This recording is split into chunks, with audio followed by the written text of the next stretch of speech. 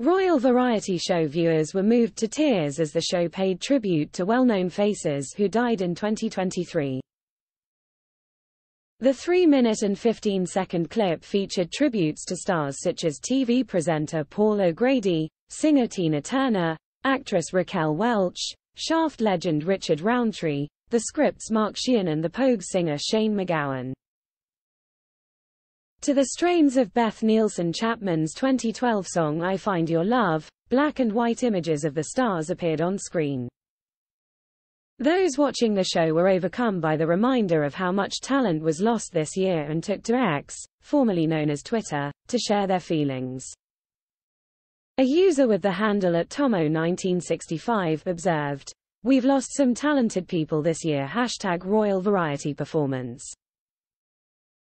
Maisie Mukau said, "Oh my goodness, this always brings a tear to my eye. Sleep tight." @Carolan17_ wrote, "I can't believe we've lost all these people, just this year."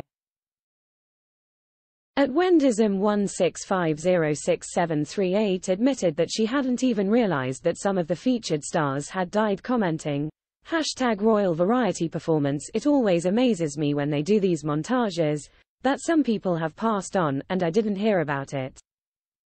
So much news, 24 hours a day, sometimes the stuff we'd actually want to know about gets drowned out. RIP. Such a loss of talent. X. @RandomPunter24 chimed in, "Seeing all those names makes you realize how much talent has been lost this year." #Royal Variety Performance. @Niels94592121 concurred, saying, "We've lost a few legends this year." @Thomas Oxley unconvincingly stated, "Well, that didn't make me cry at all." Honest.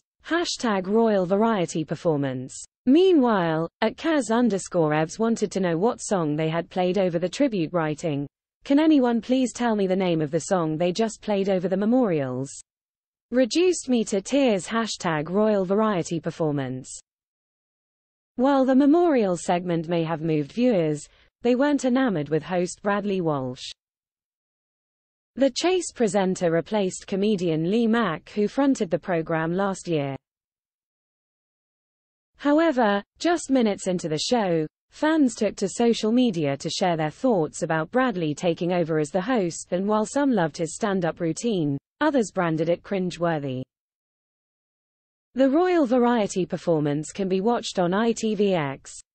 During Bradley's opening monologue, he poked fun at the fact he didn't have an OBE, which he directed at Prince William and Kate Middleton, who were sat in the royal box.